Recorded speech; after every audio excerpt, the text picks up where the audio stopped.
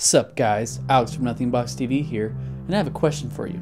Have you seen part 1 of my 3-part Jak and Daxter trilogy Gamebox special?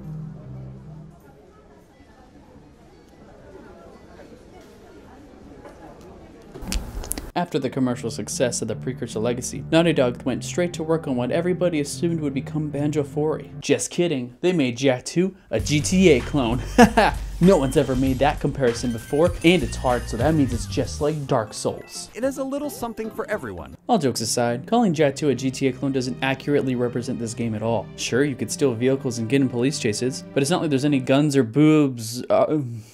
It's GTA, isn't it? So Jak 2 begins with a similar monologue from Samus. Oh, look, the eyes are doing it again. That's cool. I like how Jak always has one eye working. I could put whatever I want in that other eye. Are you sure about that? So we find Jak and friends on the precursor machine that was hinted in the special ending of Jak 1. Only to have a giant monster guy appear out of nowhere, but also seems to know who you are. And Samus says something cryptic that reveals that he knows something more than he lets on. So this is how it happened. In a panic, Jak smashes that like button and you go through the portal to find yourself in what appears to be the future, separated from Samus and Kira, and getting yourself captured. But before we continue, I want to tell you about one of the greatest glitches ever discovered. Turns out, during that little intro sequence before you go through the portal, if you open the disc tray on your PS2, it'll ask you to put the disc back, and when you do and close it, it actually reloads the save, and you actually end up back in Sandover Village. It's just empty and desolate and super creepy. Meanwhile, back at the Hall of Justice, we get our first glimpse of Haven City. The precursor legacy had a pseudo-open world that felt really organic and peaceful, and while there were only a few breaks in between exploring its world, it felt fragmented. Haven City definitely ditches the peaceful feeling, but feels so much more connected and real. The city is sectioned off between districts ranging from slums, to the bazaar, to an industrial-looking area that looks like an all-metal map in Total Annihilation, or to the more developed areas like Maintown where the wealthy nerds hang out. Each section had so much character, and it was exciting to finally be able to get a new pass to unlock a new section of the city. Haven City is absolutely one of the greatest open worlds ever made, and it's just as big as Crew. So after you get a face full of gun and got yourself tortured into a dark eco weapon, Daxter finds your whereabouts 2 years later looking like a human oil spill. What is that, Private Pile? Also, Jak's first words after being a silent protagonist are really profound. Say something! Just this once! My name is Jeff.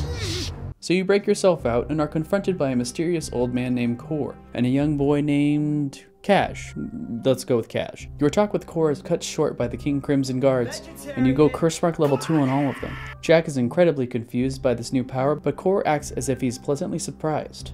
In a show of gratitude, he gives you information on how to find Torn, who also gives you plenty of missions that appear to be inconvenient for Jak but helps the city. Then Torn tells you about Crew, who is dummy thick, and gives you plenty of missions that appear to be inconvenient for Jak but also helps the city, and so on and so forth. I know I'm getting ahead of myself, but I think it's just really funny that in games like these, the main character is always getting asked to perform these world-saving tasks the first time, and then told to do the most mundane crap the very next mission. Hey Jak, I know you just time traveled and have been tortured for years, but would you be able to help us take up Baron Praxis and kill every single Crimson Guard and Metalhead that you find? And also on your way back, can you get me a blonde espresso pumpkin spice latte with 2 extra shots? Oh, no, I'm not gonna pay you, but I'll throw in a couple guns to make your job easier next time I ask you. I promise I'm not gonna banish you in Jak 3.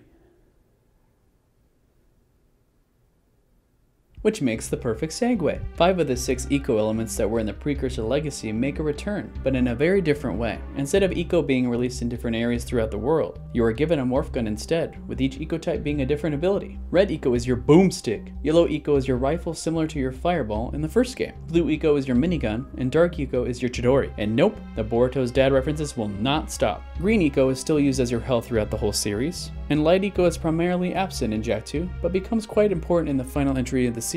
But when it comes to eco, you're only going to be using the yellow eco mod and abusing the jump, spin, and spray technique, and only using the others when you're out of yellow eco. Speaking of eco, all the torture that Baron did on Jak wasn't just for fun. It was to turn him into a dark eco weapon with his new Dark Jak powers. Throughout the game, you're going to give an Oracle Metalhead Skulls to acquire more dark powers, but you're mostly going to use it to clutch with the Dark Bomb. Overall, Dark Jak does feel a bit underdeveloped these days and leaves a lot to be desired. But not only did they add Dark Jak and added some Grand Theft Auto elements, they looked at Tony Hawk and wanted to throw in a jet board just for good measure. They even added a jet park with a full-blown scoring system that actually isn't terrible. Ha ha ha. Oh, I'm sorry. For Jak 4, they should add the Batmobile segments from Arkham Knight. That would be excellent. They should... Oh, That's right, they did that in Jak 3. It really is a miracle how Naughty Dog got all their new cogs working in this old 3D platformer machine. When Jak 2 was announced, I don't believe anyone would ever guess that this was the direction they were going in. Not only would fans see a departure in a mostly positive tone, they would be violently thrown into a bleak future where their protagonist gets treated worse than any other console mascot in history, to the point where he needed a voice actor. Why did you leave me? And you know what? Mario and Sonic just stood there and watched as our boy got tortured. I mean, I don't blame them though. Crash went over to Nintendo wanting to throw hands. You know what though? I'd pay to see that. People dressed up as Mario and Crash beating the snot out of each other. That'd be better than any Logan versus KSI fight. And good thing the new mechanics are pretty good, because you'll definitely be pumping Eco-Lead into every enemy you see, since Naughty Dog heard her complaints about the Precursor Legacy by cranking up the difficulty, and not just going from easy to medium, but from easy to Dark Souls? Now, saying that Jak 2 is as difficult as Dark Souls is a complete joke, because I've beaten Jak 2 and I haven't beaten any Dark Souls, let alone my favorite boy Sekiro. But Naughty Dog was absolutely snorting Dark Eco while making this game. Minimal checkpoints, brutal on-rails turret sections, the aerial races. Good men are either bought or broken. So which is it going to be? Surprise. What? It's me, Austin! Oh, son of a... And anything involving the drill platformer Dead Town. Basically, the whole game was made to be pretty difficult, and I'm impressed that 13 and older me managed to beat it. Then again, 13 and older me had way more time to play the video games than current me does. So we talked about the Grand Theft Autos, and we talked about the Dark Souls. But how is the actual story? I think it's pretty good.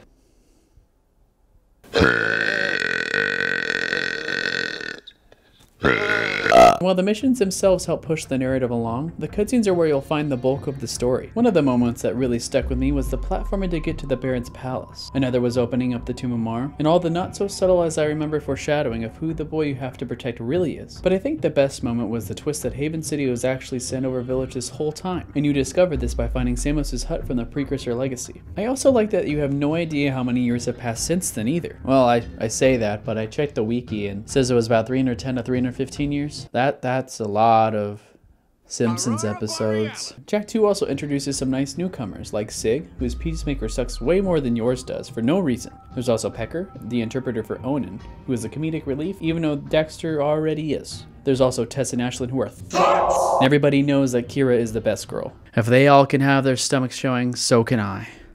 I think the moments after the Tomb of Mar segment is where the game turns from simple missions to where the narrative really begins to start turning up the heat. You discover that metalheads are an alien race called the Huracan, who are seeking the Precursor Stone that the Baron stole. While Praxis was supposed to give it to Crew, you put in your 2 weeks and then he blows up before he gets the chance to finish your schedule. Not only that, you found out the boy is actually young Jak, which was like, not surprising at all. Then, in the finale, you find out one of the better twists in gaming. You find out that Core was the metalhead leader this whole time, which is done subtly enough for 13 and older me to not catch it beforehand. The Baron gets one-shotted by Metal Core, and his final words are the weirdest I have ever heard. Remember, the first rule in making a bomb is to always make 2.